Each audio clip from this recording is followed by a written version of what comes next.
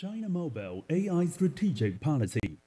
China Mobile aims at having AI full coverage on key capabilities in products, creating perfect technology innovation system, promoting the deep convergence of AI and the real economy, accelerating national innovation construction.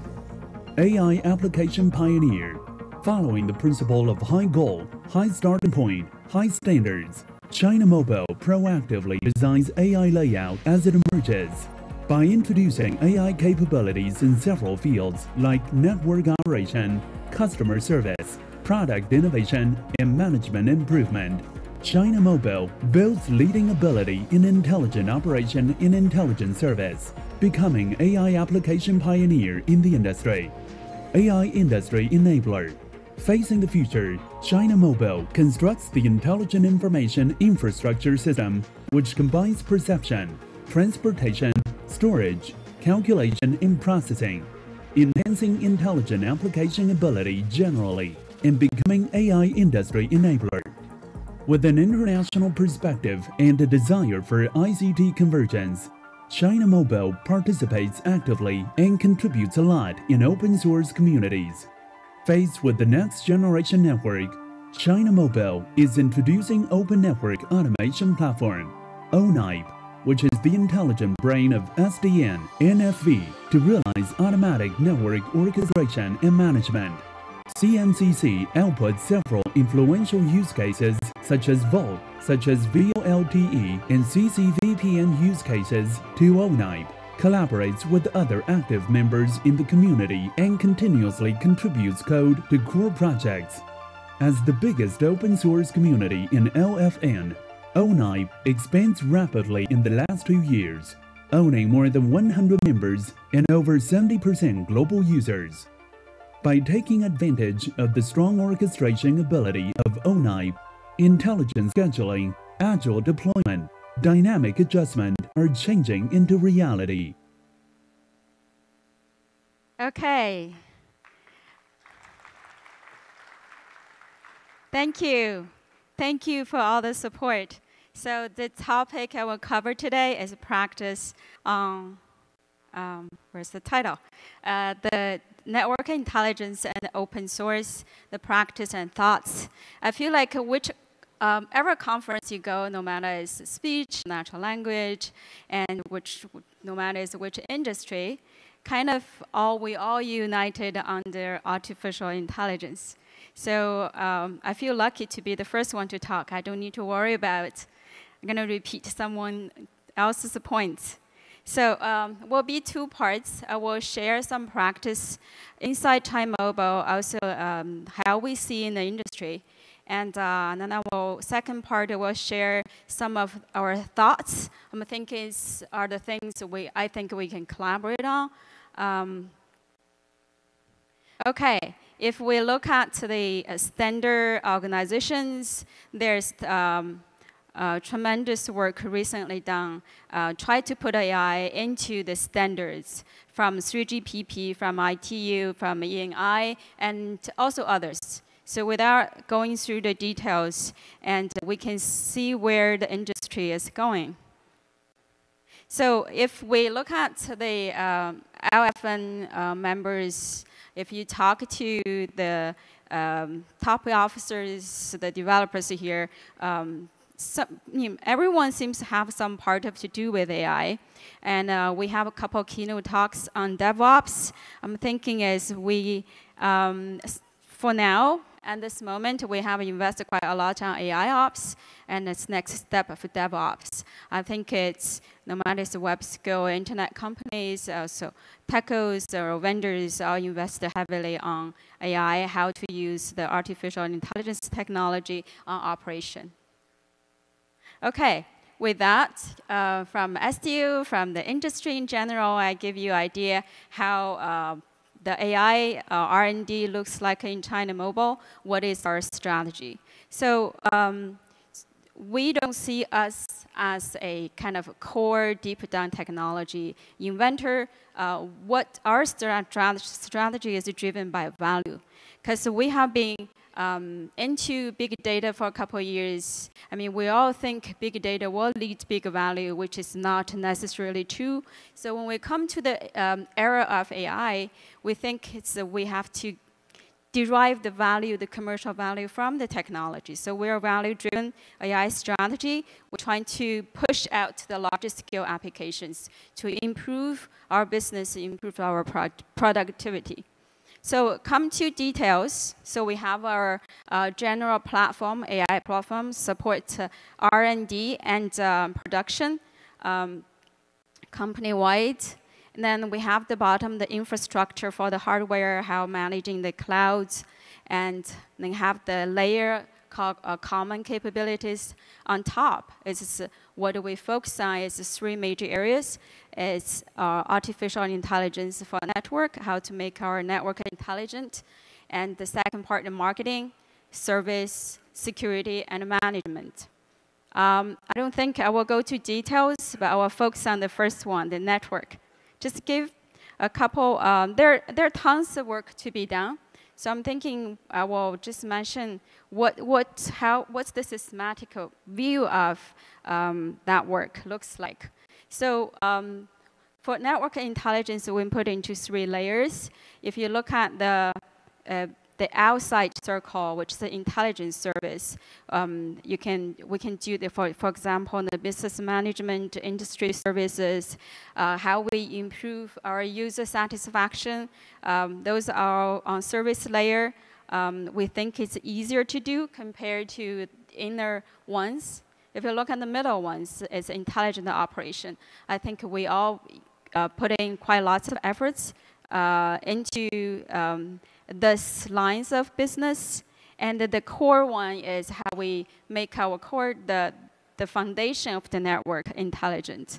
The routing, slicing, energy, how to save energy, how we use AI to make Mac intelligent. So given that overall view, and I share a couple things, just take a few examples to give you a sense of what we did. For example, for customer care, we have this chatbot in deployment since 2014. This is a chart how we improved from last year. For now, the robot, 100% the robot to handle the customer care volume, 22, almost 23%. And this is we evaluate our this not just the accuracy of how we interact with our customers, how accurate it is. It's more of how many channels we put in, how many chats we have per month, and the rejection rate, our accuracy, how that impacts to customer satisfaction. That's how we evaluate the technology's own. On the bottom, it relies on speech recognition, rely on sentiment, rely on lots of NLP, natural language processing, speech technology, knowledge base, data analytics, and some part of computer vision technologies to integrate everything into. And we have a closed loop circle, and every single day we have data annotated, have our performance evaluated and confirmed by human, and come back and we upgrade the model on daily basis.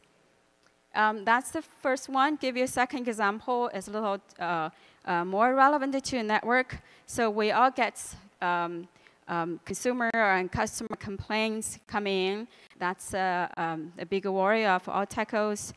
So this one, what we did is from the customer give us the call, we get the speech, we transcribe into text. When we analyze the text and analyze what the problem, the concern is, we extract all the facts. Then we combine those, and then that's part of the understanding what the user's complaint is. The second part is we tackle into all the major data we need to connect with and trying to analyze what the problem is, how to solve it. So basically, we build a network operation, maintenance kind of knowledge base, and we also connect to all the data. I have layered here. There are many of them. You can imagine they're a heavy layer of engineering to connect all the data points to make the decision smart. This has been deployed in large scale and save us quite lots of money. And another one is connected to wireless. It's intelligent coverage optimization. This is a back office tool used inside China Mobile. A couple other things for future network or next generation. They're not in large scale deploy yet. Just to give you a couple examples. This one I presented last year with Huawei and Vodafone on the cross-layer, cross-carrier VPN. And this year we showed this demo. We also partially deployed in China Mobile. Is we combine this ONAP and AI on the edge. So basically, the scenario is you imagine you have a security monitoring system, then you detect if there's abnormal speech or signal, sound signal, and then if there's extreme situations from the picture, from the video, and then we notify ONAP and then adjust the bandwidth automatically. So it's getting AI to initiate the orchestration. So this is AI for network slicing. This is one of our main things for developing to prepare for 5G. This is AI for smart edge. Without going into details, I think for this community, there are tons of work in the community and inside each of the companies. We're thinking how we can systematically put AI into ONAP for the data analytic part to close the loop. So I gave a couple examples, but which is, I don't think it's an important part of my talk. To summarize, we have a lot more, hundreds of AI-enabled systems functions now we have developed and deployed in the past couple of years to help improve the complex network. There are too many, just give you a sense. So they're in Chinese. That's intentionally I want to, because it takes lots of time to translate them. I don't think it's a key point to show them. So then what's the problem behind? We spent lots of energy and human resources building this intelligence system to help a network. We see what we get. It's a great technology. I think it's a way of AI. It's transforming us. It's transforming the industry. So we are also at this moment, last week actually, we announced that we are hosting a nationwide network intelligence competition in China. So whoever are interested, you're really welcome to give it a try. And I think the second part is really I want to share with audiences here some of our thoughts, what we can take what we have as of now for network intelligence to the next level. So what we should do, what is the problem? So first one, what is a correct and definition for network intelligence? So even people saying they're not, so we all talk about AI, but everyone's AI is different from others. So for me, I give you my personal definition, what is artificial application. So you can have, AI means lots of technologies. You can machine learning, deep learning, transfer learning, reinforcement learning. You can have lots of learning. You can have knowledge base. You can have inference algorithms. I'm thinking in the way, so when you integrate everything together into an AI-based system, the system got to have a feature. It can improve itself on its own. So I'm thinking it has to be a living thing. So if you have the system, the performance today as 1, and tomorrow or a week later, if it can become 1.01, it improves on its own. It has a sign of as a living body. So I'm thinking that kind of application we call AI. If you deploy technology, you never touch it, it doesn't improve on its own. Even it has speech recognition, even has image processing. It uses AI technology. I don't think itself is an application. So I give you a definition from my personal view, but I'm thinking is we truly need a definition for network intelligence too, because there are just too many cases, scenarios in our business. We can put it into, we can use AI. AI definitely helps, but there are lots of efforts on kind of low-level, high-end food, how we can improve that. I would think if this gets clearly defined, it will be a big help. We take the intelligence to the next level. The second one is, can efforts be systematic? I show you what we have done on the transport network, on the core network, on RAN, on the operation, on the services side. So I'm thinking how can make it more systematic? So we can, if you compare this concept to the levels of automatically driving cars, so you can, from the easy to hard, what is level 1? What is level 5? So where we are now. The second way is we think it's the service, the operation layer, the the foundation of the network, and wireless to core network, wireless transport in the core network. And we all know for the tech industry, we need lots of planning, and we construct our network, we operate, we optimize the network. In different phases of this, we need AI to come in to help. What those AI technologies it look like, what the framework should be, I'm thinking it's still an open question. And when we do AI, we need the steps. You need to sense what's the data and to get the data, how we can do the sensing right.